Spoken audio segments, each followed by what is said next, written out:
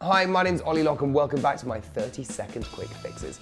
Now today I'm going to be talking about something that a lot of you guys still don't do, and it's an essential form of moisturising.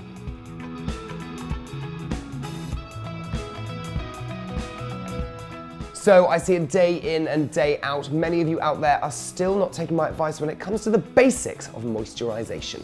Now, this is a 30-second quick fix of just what you need to do before you go to bed. If you want to look wrinkly and old, don't bother. But if you don't, this is the product you need to use. Nivea for men, because it's a little less girly, it's a pretty masculine pot, and for you lot out there that are worried about looking girly, this is definitely the way to go.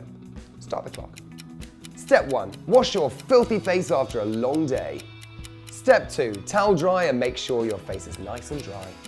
Step 3, take a generous amount and slap it on your face. Rub in till it absorbs as much as it can. Step 4, enjoy the benefits of having nice, soft skin.